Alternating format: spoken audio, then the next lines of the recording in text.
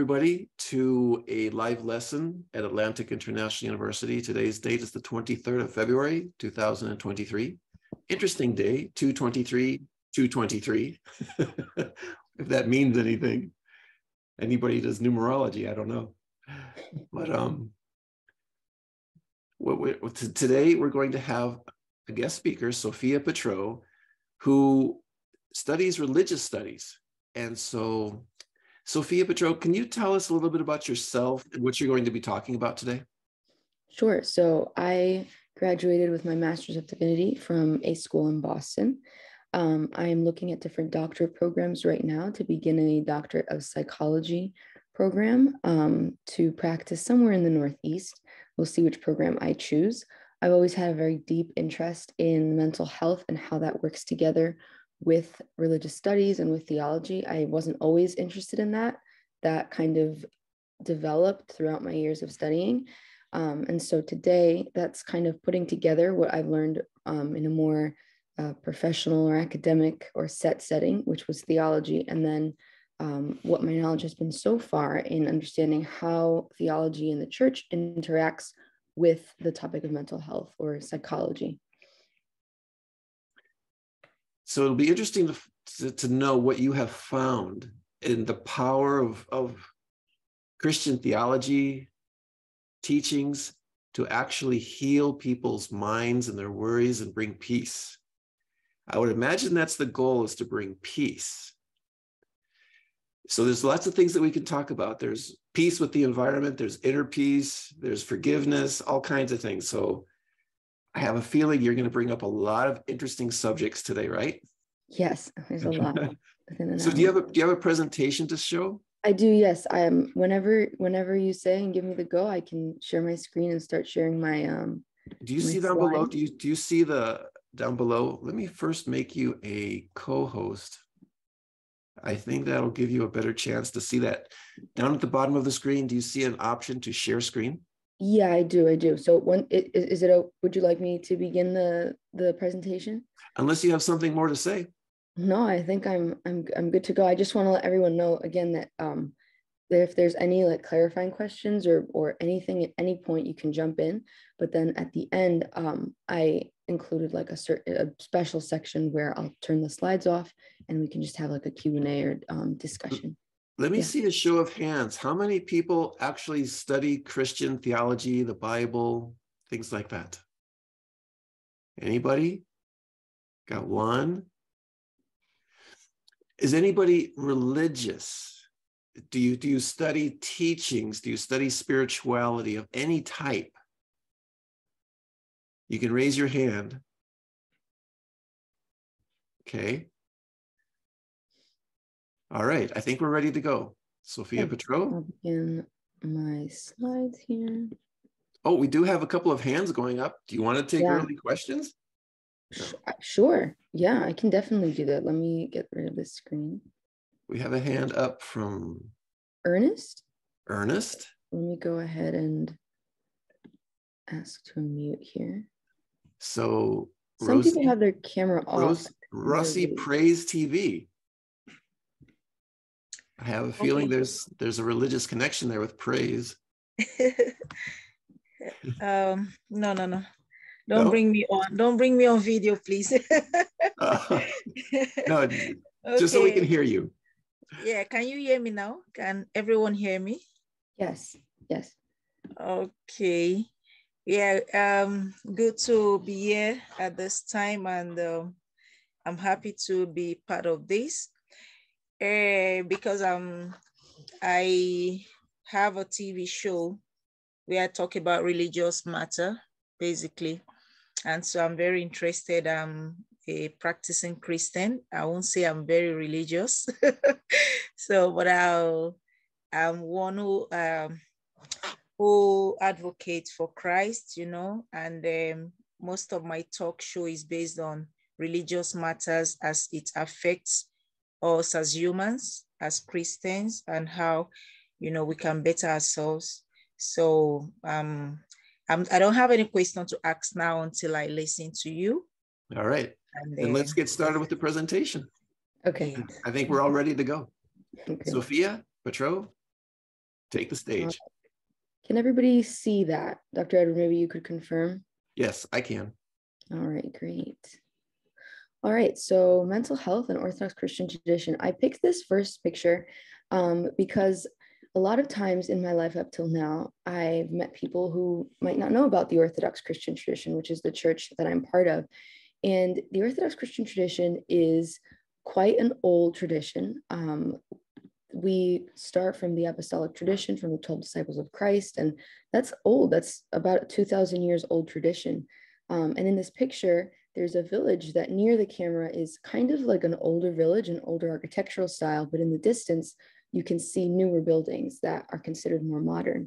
And I chose this picture because today, usually mental health and a lot of topics that are coming up in the past 100 years are new phenomenons, new challenges that both pastors and mental health professionals are dealing with. And now what we're talking about today is kind of bringing in together the world, the ancient world of tradition, which might at first not be considered having a ton to do with modern phenomenon, and bringing it together. So that's why I chose this picture. I thought that was kind of interesting. Okay, so just to kind of give a little roadmap of where we're going today, I know that always helps me when I'm listening to any type of talk. I like to kind of give a little bit of an intro of where we're going. So first, we're going to talk about what I mean, at least for the sake of this talk, by mental health and Orthodox Christianity, because a lot of times there can be differing understandings of what a term is, and it can change depending on what the talk is. So first, I'd like to just kind of give a quick background on historically what each of these are in practice and what they are practically. So practically, mental health includes emotional, psychological, and social well-being. And again, this is for the sake of this talk. There's so many different definitions. So I'm just giving that disclaimatory note from now. Also, mental health affects how we think, feel, and act, and it's affected by biological factors like life experiences and family history, and all of these can contribute or affect in some way mental health when stability or problems or any issues someone might have. They might be serious or very not that serious at all. And then Orthodox Christianity, its focus is on the health of the tripartite being, and tripartite is simply a more fancy term to describe the health of the mind, the body, and the soul. That's a tripartite being that in Orthodox Christianity, we see the human person as, and it focuses on the health of each of these three aspects. And for this health, there's a belief in that there needs to be a daily labor and effort from both the mind and the heart. It isn't something that happens in a day, but it's a daily effort and a daily labor. And that brings to mind, I have a quote there from St. Maximus the Confessor, who said that theology without action is the theology of demons, meaning that if you have a church, if you have any type of religiosity that claims theological truths, but it doesn't have a call to action to be, and then we'll get a little bit into what this action looks like, then that can't be theology. Yes. Sophia, can I ask, does that go along with that term of introspection on a daily basis? Absolutely. Good. Absolutely. Yes. Yes. A theology without that cannot be from God, because it calls action on our part.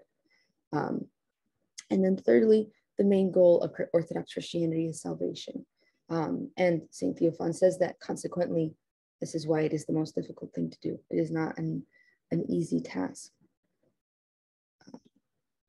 Are there any questions up to this point? I'm not able to see everyone, so I can't see raised hands, but I can hear someone if anyone wants to jump in at any point. Can you give a little distinction of what Orthodox Christianity is? Because people might think, well, does that come from Greece, principally? Yeah. So it actually, that's why I have this slide right here to kind of give a little bit of a background of what does an Orthodox Christian mean when they say I'm Orthodox Christian. So I know there's a lot of dates here, but I figured this might be helpful. On the left, there are some major dates that have to do with mental health and pastoral care, specifically in the kind of the view of pastoral care, where now we have clinical pastoral education units, and we have clinical care in hospitals and in clinical settings and church settings.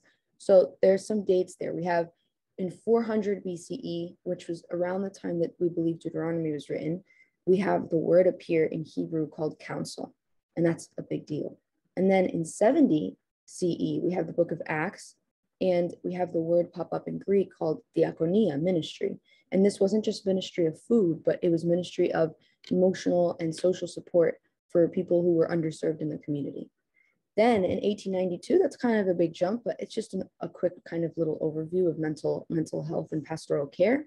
In 1892, the American Psychological Association was established in the University of Pennsylvania, which is, I honestly think, why it's kind of viewed as a more modern phenomenon, but there are theologians and people involved in mental health care who kind of see this as a very ancient tradition of taking care of our mind, body, and soul, right?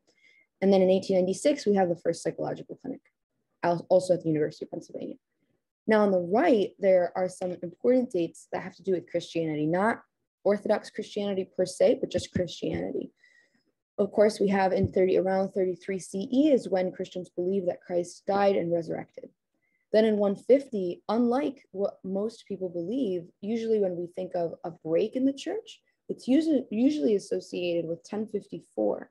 But in actuality, the first schism or the first major disagreement, big disagreement that the church had was around 150 CE, and that was called the Marcionite Schism.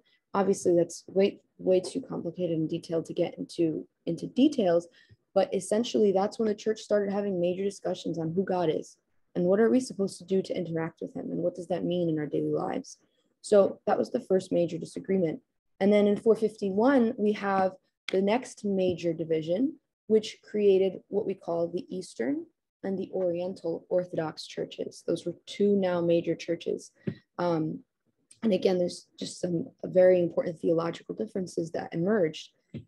The Orthodox church that I'm a part of, which I was born into, is one of the Eastern Orthodox churches. And there's many hundreds of Eastern Orthodox churches, which are all in communion. And then there are also Oriental Orthodox churches that are in communion. That's the only division that we had so far, 451. And then in 1054, we have the division that most people are familiar with, which is the Great Schism. And from this division is what we know as the Roman Catholic Church, officially becoming its own Western Church, and the Eastern Church in the Eastern world. And then from there, of course, if we fast forward more years ahead, we have Martin Luther King and his 95 Theses, and the Protestant Church emerges. So that's kind of a little bit of a background on what I mean by Orthodox and on different branches. Do you think that answers your question, Dr. Edward, or anyone else who might be wondering what I mean? It does for me. Okay. I'm waiting to see if there's anybody. I don't see any questions yet in chat. Yeah, I'm trying to keep an eye on that too. Please, anybody jump in, yeah, if there's any questions. I know that was a lot of dates, but I figured it was good to just have as a basis to know what we're talking about here. All right, so we've gone over where they come from practically, where they come from historically when I say Orthodox Christian tradition and mental health.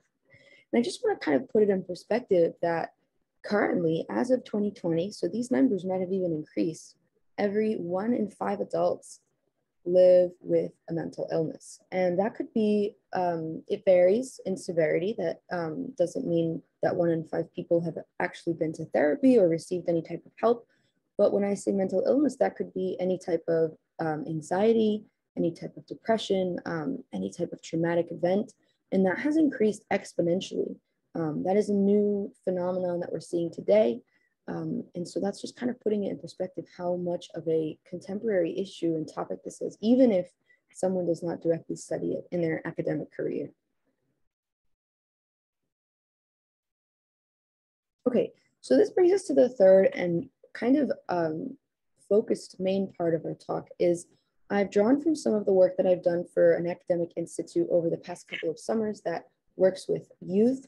And we serve them for the length of 10 days and we have 3 sessions. And there are a lot of things I've learned of what faith communities have to say about theology and the topic of mental health interacting, and not just in Christian communities, but also from professors and classmates I've had from other very ancient traditions that are not Christians, have similar things to say that can sometimes, instead of trying to be insensitive, just people might not be aware of how these two arenas interact. And there can be things that are said that are problematic. They might have some level of truth to them. So when they're said, if someone doesn't know any better, it can sound correct. And what ends up happening is this can cause a lot of damage for how we view someone if we meet someone who has some type of emotional struggle, or if we have an emotional struggle or psychological struggle of any kind.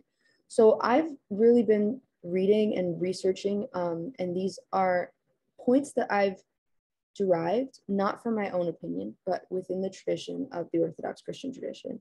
And again, each ancient tradition has their own wise people and wise words from the fathers and mothers of their church or their tradition that have things to say about this topic. For today, obviously, I'm sharing from people and saints and fathers and mothers who are from my church. But that does not mean that there are not people from other traditions that have things to say about this topic. And many times, incredibly, they're similar.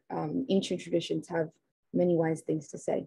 So I'll be covering like about 6 different sentences that I've heard in one way or another of people who might be well-intentioned have to say about these two topics. And they always have to do with one of 2 problems. One is over-dichotomizing. And that's another fancy word of saying taking 2 things, in this case, mental health and Orthodox Christianity, and overly separating the 2, making too big of a divide. And that's kind of one main issue. And the other one is fear. So each of these problematic statements will have to do with one of these 2 issues. And then I'll kind of give a little snippet on what is the church, what is the tradition, or the fathers or some of the saints have to say about this misunderstanding. So that's kind of how I've set it up. So for our first one here, something that I've heard is along the lines of, if your faith is strong in God or the saints or whatever faith that we're referring to here, you really shouldn't seek out any help for mental or emotional struggles, because the faith it should be enough if it's strong enough. I've heard this many times, and again, it's often very well intentioned and comes from possibly very faithful and spiritual people. The issue here is there's a huge division or seeming division between these 2 topics. And there's a saint who's from Greece, and he's more of a modern saint, lived in from 1846 to 1920. He reflects really well a very interesting view on how we cannot separate these 2, there's such a wide gap. And in his work, Mothers in the Upbringing of Children, he actually speaks about how within us, there are 2 trees growing within our soul. And these 2 trees are growing within the same ground, the same soil, and they each need equal attention and care. And what does he say these 2 trees are? He says that they are the tree that has to do with knowledge of the mind, or scientific knowledge, or for this purpose, we could say the study of the more medical side of mental health. And then he says there's the tree of the spiritual life, and they're equally important. And he talks about the issues that can arise if a person decides to water or tend to one of these trees more. And I think that's a beautiful picture of kind of the solution to the misunderstanding of overly dichotomizing this view of the medical world of mental health and spirituality.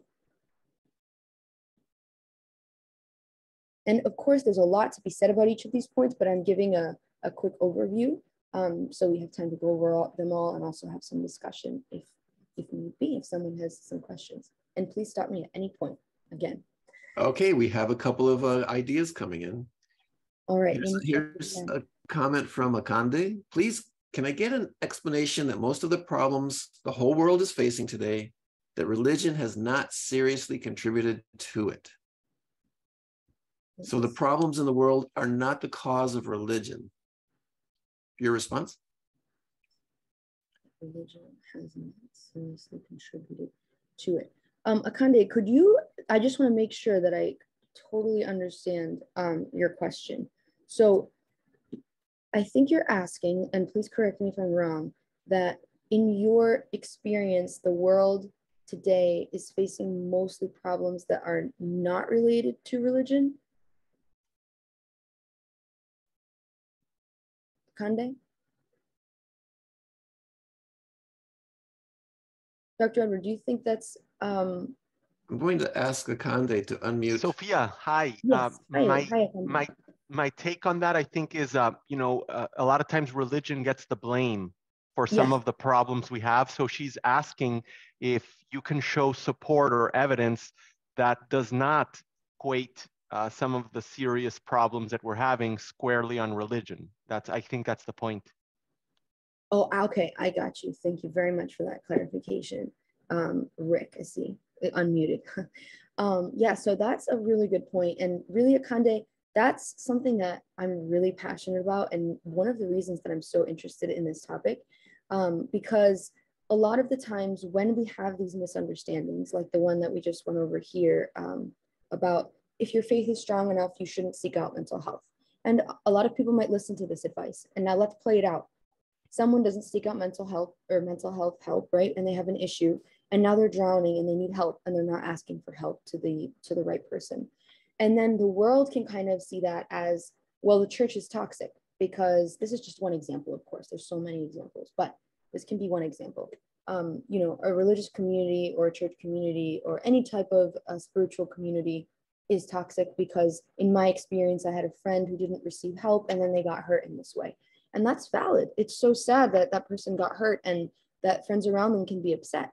And I can see why it can be blamed on a faith community, because if there are misunderstandings that are preached as gospel or as correct theology, but they might just be opinions or, again, misunderstandings, then it can be pinned on the fault of the church, right? Or its theology.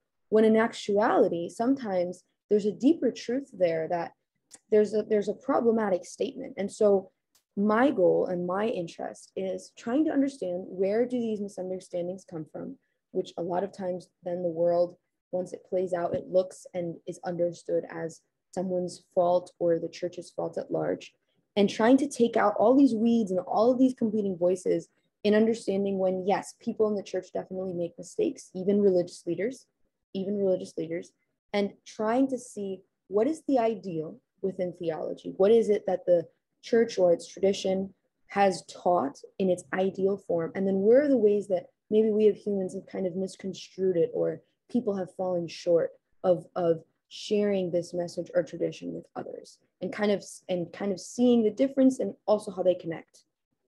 I don't know if that helps, Akande. There's another question here about, what is the difference between faith and reason? Absolutely, yes. So I'm not sure who asked that, but this section that I'm referring to from St. Ignatius is one of the best examples I can think of not having to get like into a huge theological in-depth discussion, which not everyone might be interested in or have studied. Really just looking at it, as St. Ignatius talks about, two trees and a garden. And the text goes into detail saying how if one of these trees, for example, reason, let's say reason, isn't tended to, and you say, okay, well, I'm just not going to learn anything, and I'm going to sit and only attend to spiritual matters.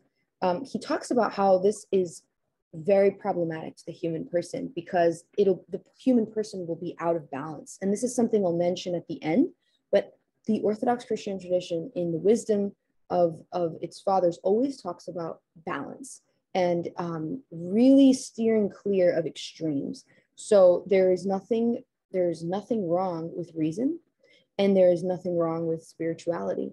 And together they work beautifully. And even in our tradition, ascetics and monastics, or people who one might say are only attending to the spiritual life, in actuality, if one reads about their life, they're incredibly active in the world of their mind, whether they're reading texts or whether they've actually memorized texts.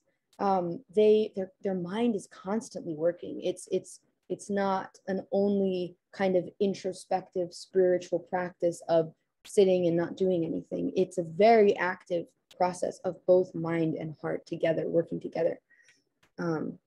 Sophia, have you heard that some people say that faith is 100% of spirituality? All you need is faith, nothing more. Don't even think, just have faith. That's kind of a difference between Orthodox traditions and sort of modern traditions of Christianity? What do you think? Yeah. So again, it's kind of like this topic. I've heard it again and again and again, not just with mental health topics, but with a lot of other topics. And I do think that we humans tend to like kind of going to extremes, and that's understandable. It's because I even like being sure, right? I like knowing what my day is going to look like tomorrow, and I want it to be clear. And this might be even harder for people whose personalities are like scheduling and being sure of things. But in the tradition of the church throughout history, the church has never been a church of extremes. Everything is, like I said, balanced. And here we have this example that it's not one or the other. It's not, if your faith is strong, all your problems will be fixed. You'll have as much money as you need, and you're never going to get sick, and there aren't going to be problems. That's just not true. That's not the way that life is. And the goal of faith is not to not have problems, but to have it to navigate the problems that will arise indubitably. It's impossible to avoid. And in the view of the Orthodox Christian tradition, as I mentioned before, briefly, the goal ultimately is salvation in a life that comes after this one, in full awareness that this one is not perfect. And of course, each tradition has its own belief on what happens after death, but that is what the Orthodox Christian tradition has to say in terms of this life and the life that comes after. Do you see that new question that just popped up? Let me check it out and see. Rossi Price TV. Can a theologian be regarded as a true Christian? That is a really good question, yeah. Rossi. Yeah. So there's actually, and I always try whenever I speak to, as much as possible, I don't like giving my opinion because I truly rely on the wisdom of people that have come before me. And for this talk, the wisdom and tradition of the people who sat down and talked about these topics for over 1,000 years ago. So I have a quote, Rossi, for you from one of the fathers of the church. And he talks about how if a theologian speaks about theology and he does not have love, or he speaks about theology in judgment of others, there's a high chance of what will happen is that theology becomes like poison flowing through the veins of this so-called theologian. And he or she is no longer speaking the life-giving words and the loving words of a loving God, but instead is now promulgating their own message, their own toxicity and poison and self-esteem and all the selfish desires that humans can fall into.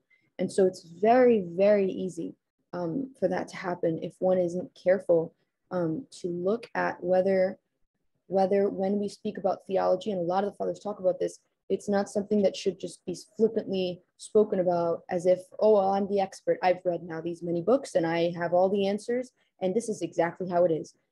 Many of the fathers over and over again around the world, from all over the world throughout the development of Christianity, have spoken about how dangerous this is, even if they've been some of the wisest people that have walked this earth. So that is a very good question. The answer then to that, I know that that's not directly answering it, but can a theologian be regarded a true Christian? That depends on the heart. It always depends on the heart, not on the title. I guess the other side of that is, can you be a true Christian without being somewhat of a theologian? And the answer to that, there's actually another quote from another mother of the church. She's an abbess from a monastery in Serbia, and her name is escaping me right now, but she spoke about how when we say theologian, we might think a book and a very academic atmosphere and a degree, but in reality, theologian at the root of it is the love of God. And so she says, in my opinion, there have been many theologians who may not have a degree, who may not have studied theology in books, but their love for God and their love for others is so palpable that they've been able to reach points where they can hear the trees and the plants sing, and they cry when they see a woman who's with child, not because they're overly sensitive, but because they've reached such a deep love of God, of nature, and of others, that it's so palpable for them that it's present every single moment of their life. And they might not have ever read a theological book in their whole life. And so it really depends on how you define theologian. If you define it that way, there's many, many, many people who are theologians and they haven't actually studied theology per se. Yeah. Ross, yes, you have another question. Yes. Oh, yeah. You're gonna spend most of your time answering questions. So Rossi Praise, you can go ahead. Rosie Praise. Oh, yes, you're unmuted. Go ahead. Okay. I'm just going to say this quickly. Yeah, you've answered partially well according to my own perspective, but you know, when the only place I frowned at what your answer was when you said a theologian may not be someone who has a degree. I want to believe before you are titled a theologian, the word itself, theology, is a study of God, nature of God, books about God. And then when you are called a theologian, it's because you have a certificate to back you up, right? Yes. Okay, so, and everything that has to do with theology is divine, right? Divinity, yes, right? Yes. Okay, and then I want to believe such title is because you've gone deep into the study of God. And primarily, I think the basic way you can have a knowledge of God is the Bible. No matter how it has been translated now, or how it has evolved now from the scroll to the from the Holy Bible to NIV or whatever kind of Bible it is now, but the Bible basically talks about God, just like we have different textbooks that talks about different fields of profession.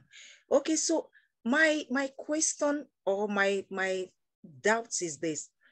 I always use my daughter as a case study.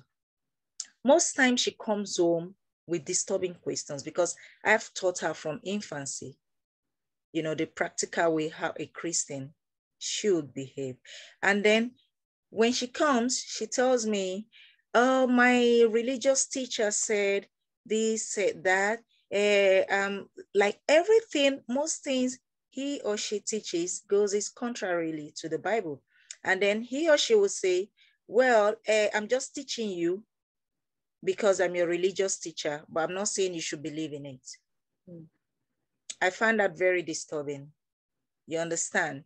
Like when you read and you teach a child and you teach thesis about, okay, maybe how Moses parted the Red Sea and it was instructed by God. He said, well, it may be a fiction. I don't really believe in the Bible. Right. And you have graduated as a theologian. They've employed you as a Bible teacher. Right. You've read it, you saw the proof. I say, well, I just have to teach you, but you don't have to believe it. And then the child becomes confused. And then she comes, look at what my teacher just said. What do you have to say to that? Go ahead. Thank you for your question. That was why I asked that question. I don't know. We're going to let Sophia Petrou answer now. Thank you, Rossi. Thank you, Rossi.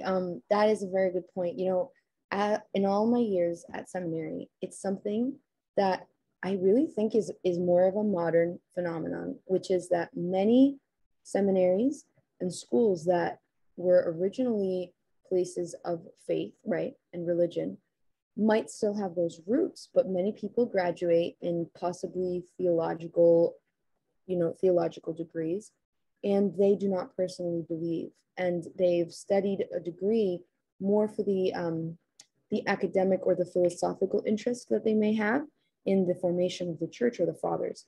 And that's more of a new thing, to be honest. That's not something that we've probably seen more in the past 100 years.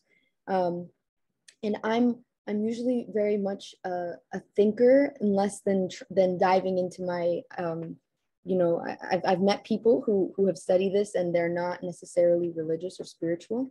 And it does make me sad because I have a personal love of my faith and the tradition. But I look at the landscape that we have nowadays, and there's so many voices that are trying to pull us in so many directions. And so I see why that might happen. It's almost as if a person who studies it is being called or has some type of a magnetism towards it, but they can't bring themselves to personally say that, I'm going to let it affect my life and infiltrate every single action that I make. And I'm going to let it change every single thing that I say, because if you say that you do believe in this as a reality for you, if you're into logic and understand the significance of that, then that means you have to let go of a lot of other things that the faith might call you to do, and that might be uncomfortable. So it is a reality. Like you said, a lot of people who have theological or religious degrees don't necessarily believe, and that is something that one should know going into the world. Every person you meet might not necessarily personally believe it, and that's why I say it depends on your definition. Because if you want to define theologian as, okay, theologian for me is they have a degree and they personally believe in God. If you want to say, okay, well, what about one of these ascetics or monastics who miraculously have been illumined with the entire scripture, and they can quote scripture to you, and they don't even have a degree. And like you said, they have all the knowledge of these scriptures and the gospel and the messages, and they've never sat in a classroom.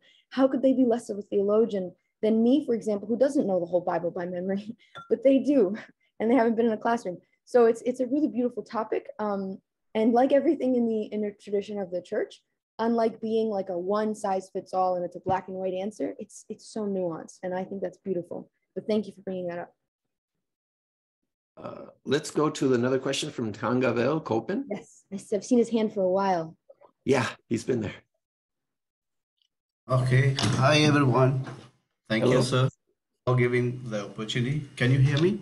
Yes. Okay, thank you. Hi, Sophia. Hello.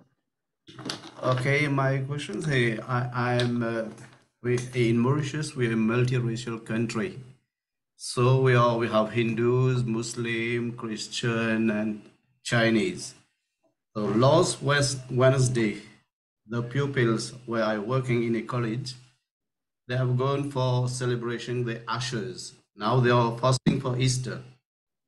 Okay, they have gone for celebration. Ashes have gone to the church, and some pupils did not go.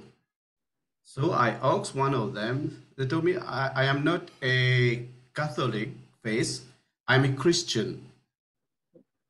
So I want to know what is the difference between Catholic faith and Christian faith, because they both are praying for Jesus. Right. Yes. I don't want to cut you off. Was there anything else you were going to say, or was that the question? Okay, I want to what is the difference between the Catholic faith and Christian faith, because they are both praying for Jesus. Right. Why right. don't go to the church for the Ashes celebration?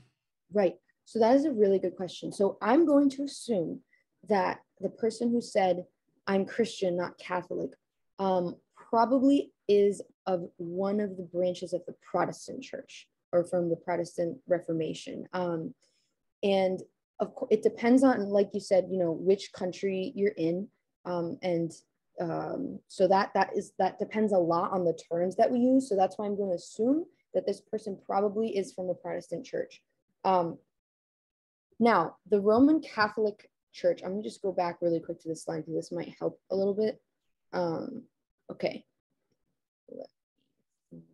All right, so if you see on the bottom right there, like we said, the Great Schism on the bottom right, up till that point, there had been divisions, but all of the Christian world up to this point was in essentially the Orthodox Church. And when I say Orthodox wasn't considered a branch. It was just a term that meant orthos, which is in Greek, true or genuine, and doxia, belief. So up till then, there wasn't another term to describe the Christian faith. It was just the faith. When we hit 1054, at this point, there had been so many arguments between the West and the Eastern, the Western and the Eastern Church, is when we have the first such major division that we now have what's called the Western Roman Catholic Christian Church and the Eastern Orthodox Christian Church. So this person who said, I'm Christian, probably came from one of the churches with its roots in what came from the Protestant Reformation. I'm not sure if are you familiar, Tangavel, with Martin Luther King and his theses and how that Reformation split off from the Roman Catholic Church? Sorry? Are you familiar with Martin Luther and his 95 Theses? No. No. So he was a man who in England was disagreeing with the Western Church, the Roman Catholic Church, and began the Protestant Christian Church. So that person who said, oh, I'm Christian, probably came from a church of that tradition. And those who were going to church for the beginning of Lent or before Easter were from the Roman Catholic Christian Church. Does that kind of clear things up a little bit, Tangavel? Yeah. Okay, and forgive me if I'm not able to go as in depth. These are all very complicated topics. Okay, Yeah, I want to steer us back to Yeah. the topic of mental health with a question by Asen Banda, who says, how does mental health affect faith? Does mental health produce faith? Is faith produced out of mental health problems? Right. Well, to answer, I missed what the person's name was, but I think that this next slide will fit really nicely into that question. Let me see if I can find it really quick because I want to make sure that I directly, let's see where it was. Who was that person, Dr. Edward, that last question you read?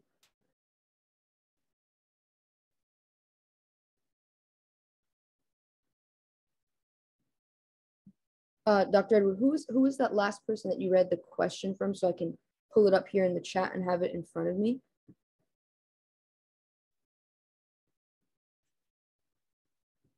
Oh, I think Dr. Edward, you're muted. Yes. Do you want me to read the question? Yes, please. Can you read it again for me? How does mental health affect faith in the modern generation? Okay. Yes. All right. So I think this next slide will fit really nicely into that question, to be honest. It just so happens it fits nicely. So you're asking if mental health produces faith.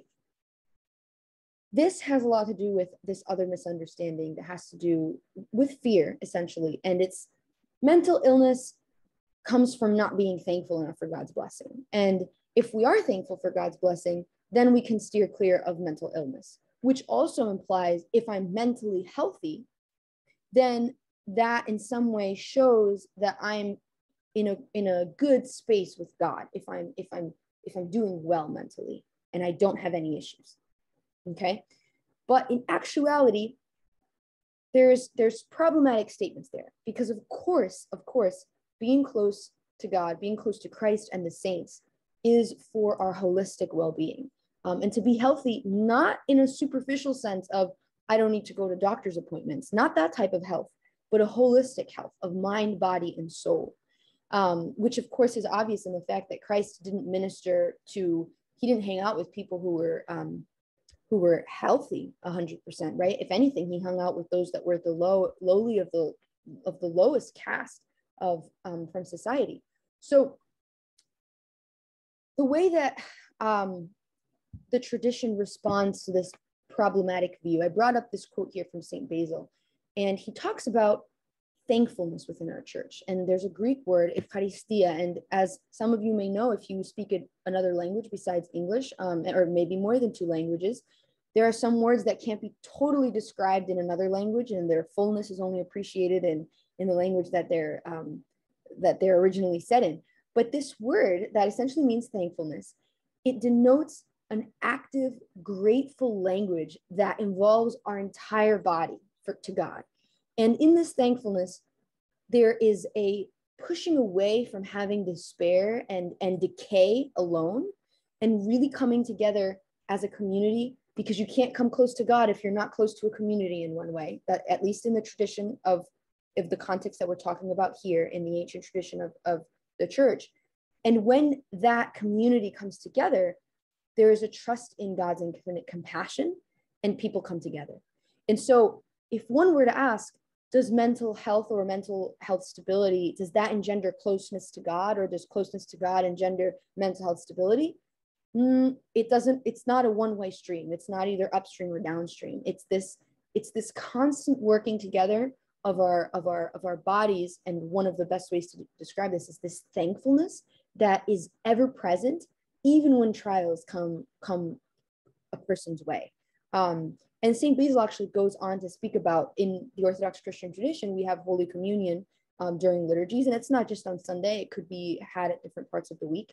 And in the faith and in the belief of the church, when the faithful participate in this sacrament together, they're coming together as one body with Christ, and it's like it's the ultimate way that everyone comes together. Like the communion and the feasting that takes place in being able to participate in this together in our tradition, it is the pinnacle of thankfulness, of community, and communing together within that sacrament.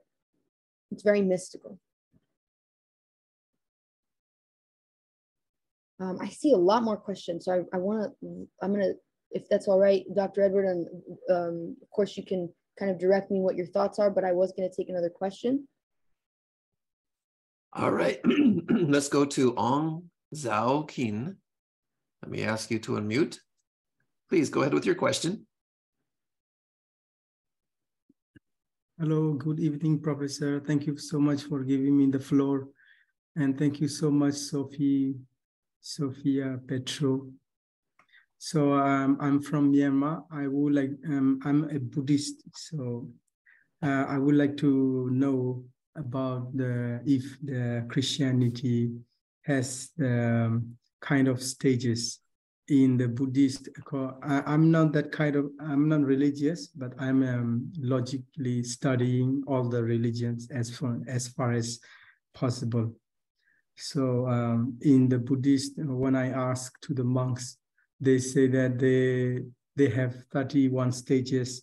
After this human life, they have like 19 stages above the human life, and there are below human life is the worst. It's like demons, spirits, ghosts, etc. So if human do good, they will go to the good stage.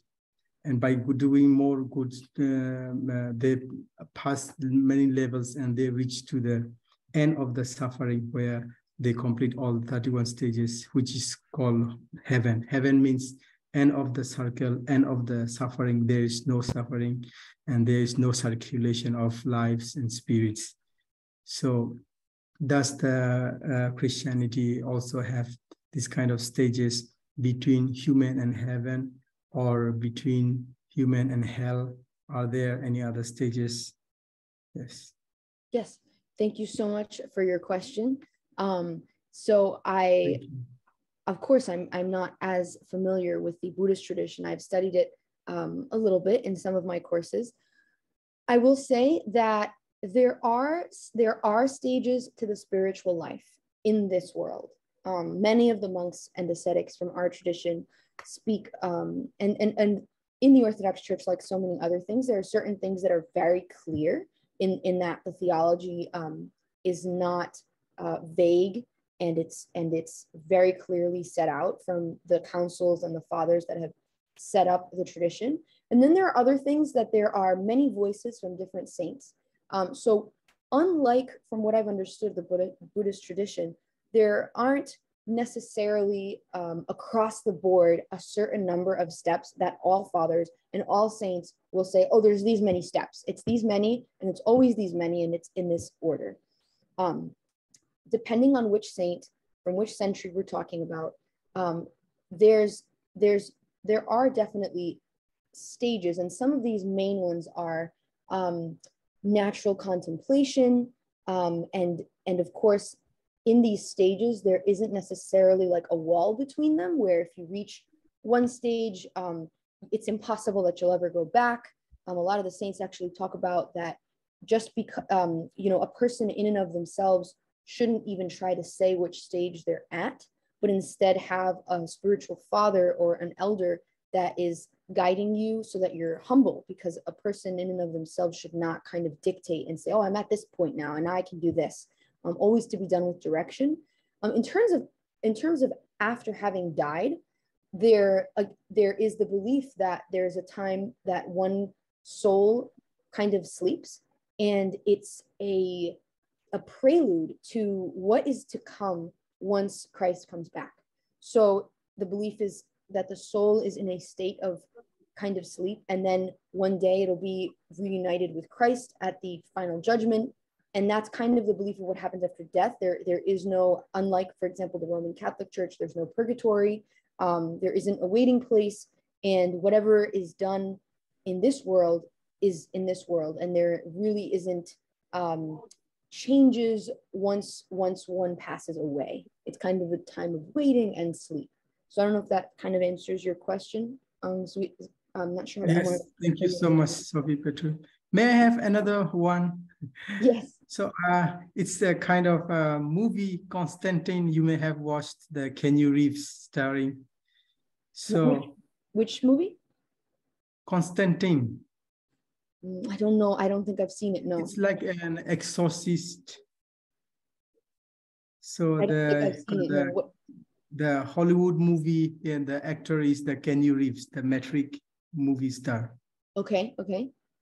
So he's starring there, and he is exorcist. So he removes the devil spirit from the human body. Yeah, I haven't seen it. No. Did you have a question? Yes, I have question. Is that my question is that do the Christian priest also do this exorcism? I guess the question is mental health sometimes just a demon within the person? Right. So that, yes, I see. Yes. So, yeah. Yes, so within the church, there are exorcist prayers.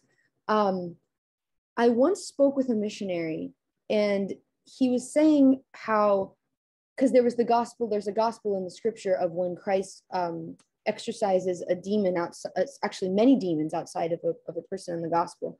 And this missionary was telling me, you know, Sophia, in this country, there are so many distractions. We have come to a point that we are so distracted by social media, by the internet, by who knows, whatever we see on the daily, that he said, you know, this isn't theological. This doesn't, like, you know, theologically spoken about in a council. But he said, in my opinion, I believe there are less possessions and less activity, for example, in the demonic realm, only because we're already so distracted. And this was his opinion, of course. But the reality is, in the church, that's not an everyday thing.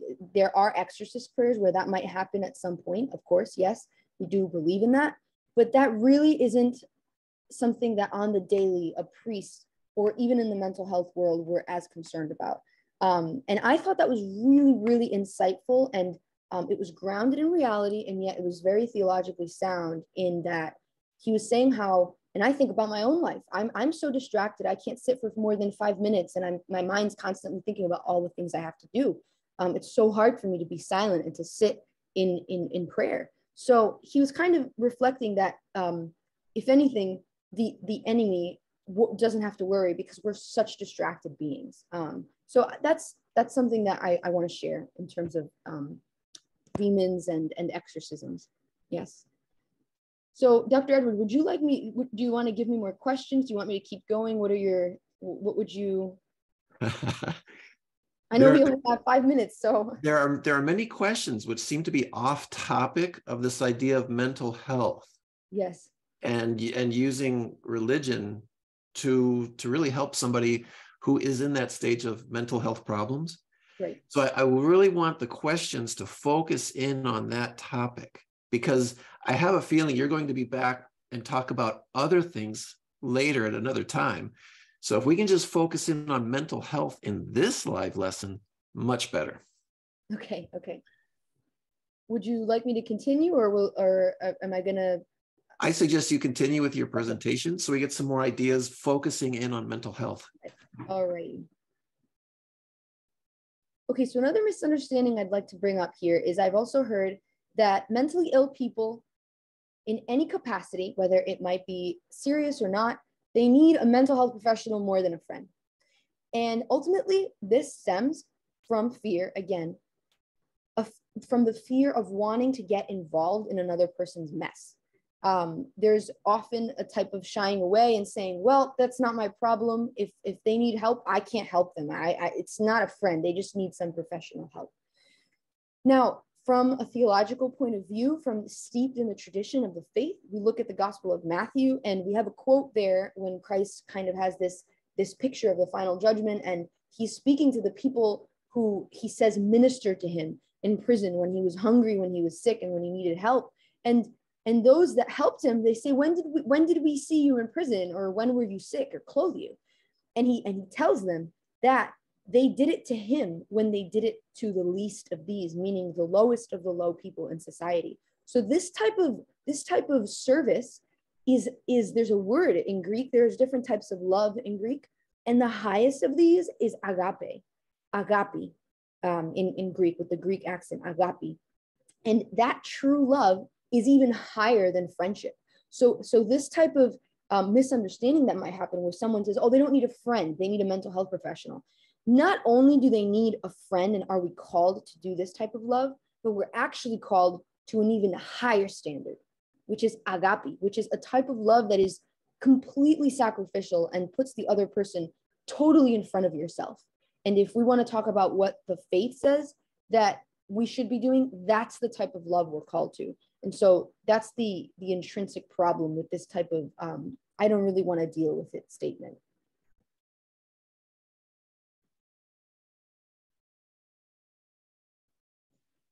Another problem that has to do, again, with the topic of dichotomizing and just separating these two fields, and we kind of talked about this before, is I've heard people say that someone with mental illness, they can't really connect with God. They have a handicap because they're not totally whole. There's something wrong with them. They're not able to connect. You need to be healthy to a certain extent to fully connect and commune with God. And others with problems, they just can't. And again, some people, this might come out of fear or whatever issues or problems, but I've heard it said before. The answer to this, I think there's a beautiful quote from St. Gregory the theologian who lived in the 4th century. And he has this quote, and in Greek, it's even, if you're able to read the Greek, it's even easier to understand, but the best translation, that which is not assumed is not healed. And in this case, assumed is a word that has to do with taking on. And what he's referring to here is that when Christ took on human flesh, when the incarnation took place, he completely became human and took on all of the sufferings and everything that it means to be in the struggle of being a human person. And in the moment that happened, humanity was healed. And that doesn't mean healed in the sense that we're not going to have issues anymore, but there's a new opportunity for communication and communion and oneness with the human person and God that was impossible before. That is what the tradition of the faith teaches. And so this statement that, oh, well, there's some people that aren't whole and they just can't attain to communion with God. It's, if that is the case, then you can't have, that doesn't match with the teaching of the incarnation and what St. Gregory is saying here, that Christ completely took on the human condition. There isn't one area of the human condition that hasn't been touched by the incarnation and ultimately salvation. So I do see we're at 11 o'clock here, Dr. Edward. I don't want to go over time.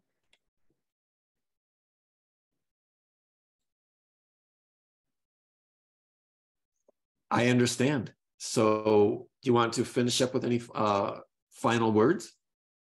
No, I mean, I really enjoyed speaking with everyone here today. I had a feeling this would kind of happen. I had many slides prepared in case there weren't questions, but I had a feeling that it might be difficult to get through all of them. I could talk about this for hours, obviously. I think it would be good just to give a summary of some of the concepts we've talked about so far. There's Sure. mental health, there's reason, faith, there's demons, there's this process of stages of spirituality, and people are different stages. And how do you get from one stage to another? And how do you find that? We never really talked about peace, how to find peace. We talked about faith and trying to use faith to overcome some of these mental problems. But I think there's some gaps still in connecting these dots that we really didn't flesh out in the presentation because of the other questions coming in from other angles of looking at this. Yes, yes. That was definitely coming later in the presentation. But yes, to kind of summarize, and I'll just give a quick blip into what was coming in terms of finding balance and peace. There will be many voices that try to find separation. And the most important thing to remember is that doesn't need to happen. The ancient tradition never separated these two as being unrelated. That is a modern problem and a modern tendency. That's not me saying it. It's 2,000 years of tradition. And even before than 2,000 years, even in the Hebrew tradition, it's never been separated. It's always been very intricately related, our mind, our body, and our soul. That's number one in terms of separation. And then in terms of finding peace and balance in life, again, there are so many modern practices that have to do with finding inner peace and practices, right? There's practices that we can do mentally, that we can do with our body. And those are wonderful. Those are good. I know for myself that it's very difficult to sit and finally reach a point where I'm peaceful because I've been able to shut down all my thoughts and stresses. Again, in the ancient tradition of not just the Christian faith, but so many other faiths as well, it's always been part of the human condition, which is why I think since the beginning of humanity that we can have any type of record, the human person has always strived to find this communion with the divine and find peace and find balance. And of course, each tradition, regardless of what you're looking at, might have different practices to do this. But what's important to remember is the human person has been striving at this for centuries, and it's only become more and more difficult now because we have so many digital distractions and our computers and TVs. And so if that might be modern, that's definitely modern, how many distractions we have. But the human person striving for peace and balance and doing exercises and having introspection and putting work into that is something that the human person has been doing since the beginning of time. And in all ancient faiths and traditions, it's not something new that we're doing now. If anything, we're just trying to address the modern problems and extra distractions we have nowadays. Okay, do you feel comfortable that that's a good ending point? Yes, I'm happy with where we've reached today. And with Dr. Ricardo Gonzalez, would you like to have her back for more? Oh, absolutely. It was a very eloquent presentation. And in fact, we can tell, Sophia, that whenever we have a successful presenter, it foments a lot of participation. So the indication that we didn't get through the slides is sure proof of your excellent delivery and thought-provoking presentation. So thank you so much for being here with us today and sharing with our students. And thank you, students, for participating today. I hope you guys can join us in our live classes every day. We have them at 10 a.m. for you and at 3 p.m. I really hope that this can motivate you to continue learning after this live class, because the idea is you are in a journey of perpetual evolution and growth.